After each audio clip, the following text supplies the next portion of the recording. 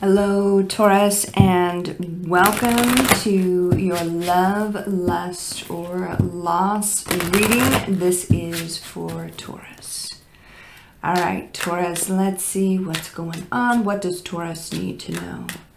Love, lust, or loss for Taurus. Let's see. Oh, we have a secret admirer. I like to watch. I like what I see. I fantasize about you and me. So there's something about you, Taurus. Something that they very much like. Your eyes, your smile, the way you handle yourself. You are under thorough observation. All right, Taurus, let's see what's going on here. A few cards for you. A few cards for them, and then the outcome. All right, if this resonates with you, please like, share, and subscribe. Leave me a comment. I would greatly appreciate it. If this does not resonate with you at all, Taurus, please do check your moon, your rising, and your Venus sign, as this will not resonate with every Taurus out there. Cross watchers, please keep in mind that some of the energies can be vice versa, interchangeable. So however it resonates with you, this is for Taurus. This is for Taurus. What does Taurus need to know? What does Taurus need to know? Let's see. Okay.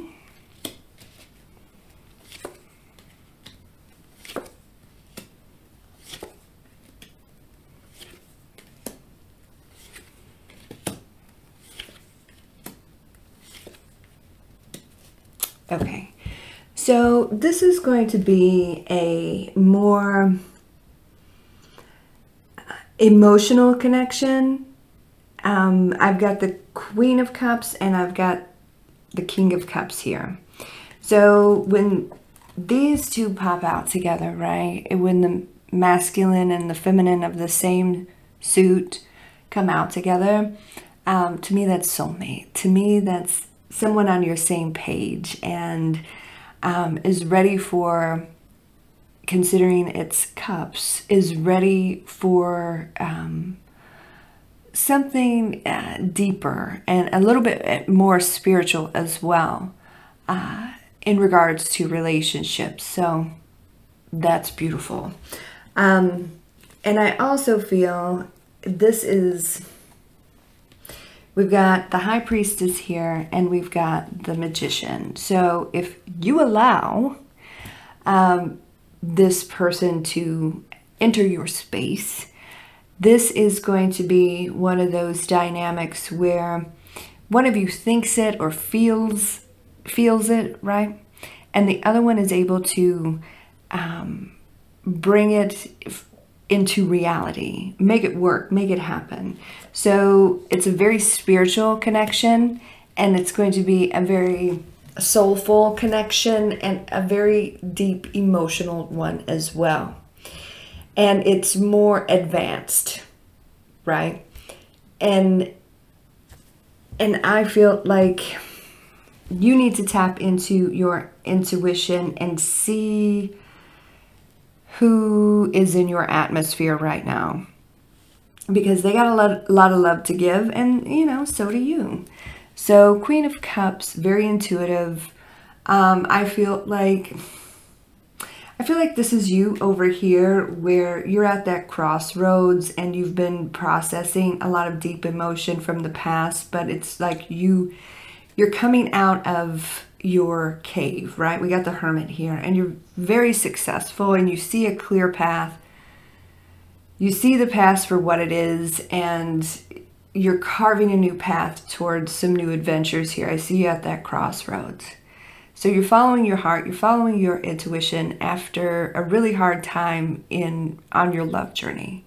And when this person comes around and starts, you know, kind of calling you in here, I feel like you're going to kind of be unsure, but they are very sure, right? Because they've been kind of watching you for a hot minute. So follow your heart, follow your intuition. This is the type of energy that you've been dealing with, right? Wild and crazy and very inconsistent type energy. You're cutting that energy off. And I feel like a lot of you, as you know, some of us like the bad boys and the bad girls and gets us going. However, this energy is very different than that. This is a softer, more caring, more loving energy. It all depends on what you want in your space, but I feel like you've had to heal from this type of energy and you simply don't want it anymore. You're moving forward. You could be dealing with a Cancer or somebody with Cancer in their chart. You're having a victory over your past. You've conquered it. You see it for what it is. And that sometimes, you know, that's a hard lesson to learn, right? But you're moving on. You're moving on, bottom line. And this person is able to not only meet you on a spiritual level, an emotional level, but they want to do things the right way. And like I said, they've been watching you for a while, so they're taking their chance. You know, that Knight of Pentacles is very slow, but they feel there's an opportunity here, and they're going to take it. Like, finally, I'm getting the green light to make my offerings to Taurus. So I feel like this person has kept their feelings for you hidden. The High Priestess is a keeper of secrets. They see a beautiful future here. They're worried about what you think of them. So we've got Judgment here. We've got the Ten of Cups, and we've got the High Priestess. Their higher self is like whispering, go for this Taurus, go for this Taurus. They're listening, right? But they had to kind of wait. And I feel like that's why the Knight of Pentacles is here to say something. Because you've been kind of in a healing and purging process, seeing the past for what it is, conquering the past, and now you're at that crossroads and ready to go on new adventures and new love journeys. And at the end of the day, it's going to be up to you on if you feel what they're feeling. But if you are feeling what they're feeling, it's going to be one of the most powerful love experiences of your life. That's what I want to say. So we got the Hermit here. You've been processing, you've been healing, you're ready to come out of your cave, and you're very successful at doing so. So that's very good. You could be dealing with a Virgo. We got the Two of Wands here, if I didn't say that before. And we got the Ace of Swords. So you're just kind of,